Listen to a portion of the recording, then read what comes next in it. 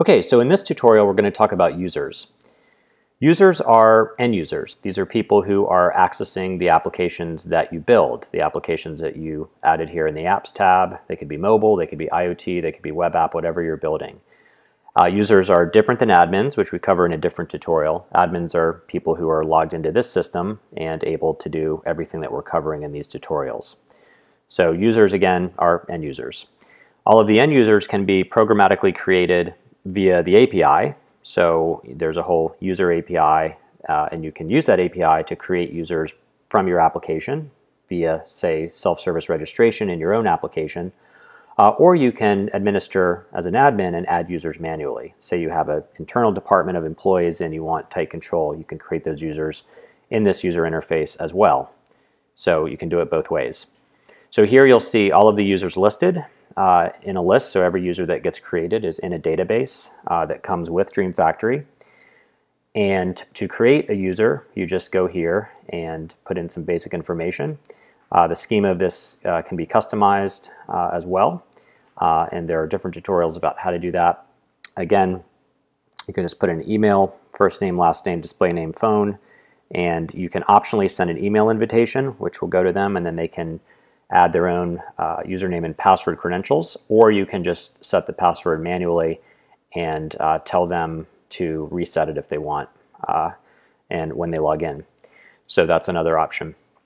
In terms of managing the list, you can obviously delete people, you can edit their record, you can upload and export users, and you can toggle the different views as well.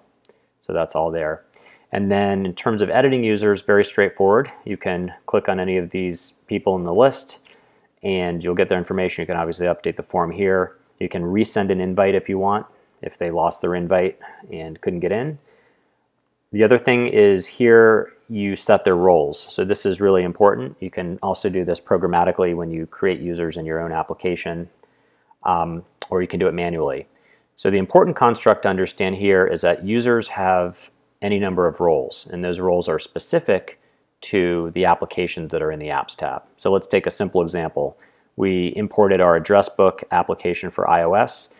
We have a number of different roles that we created in the Roles tab. The roles govern access to the API. They really govern the control over what data these people can be accessing via the application. So I've set up a role for this particular address book, which is different than the other roles. It has very specific permissions, and I'm tying that role to this particular user. So applications can have many roles, and then users can have many roles. It's a many-to-many data model. So that's the important thing to understand there. Then the other thing is, I'll quickly cover lookup keys. This is a more advanced feature. If a user has specific special permissions, let's say, for example, to an Oracle database that has role permissions that are in some tables, you can basically pass through those credentials like this access key directly to the API to that, in this example, to that particular Oracle database. These are key value pairs. You can have as many as you want. So think of these as special permissions that specific users have. So that's basically it. That's users in a nutshell. I will point out one other thing that's important. In addition to manually creating these users here, you can go to our wiki.dreamfactory.com, and head on down to the tutorials, and there's a tutorial on creating users. And here we've covered a little bit about the user interface part, which is very straightforward. But this also provides the API endpoints that you can use to create users programmatically from your application. That is using the system API, or rather the user API that's provided automatically by DreamFactory. So check that out as well. So that's it on users. Check out all of our other tutorials on the other parts of the user interface here, including admins, roles, services, etc.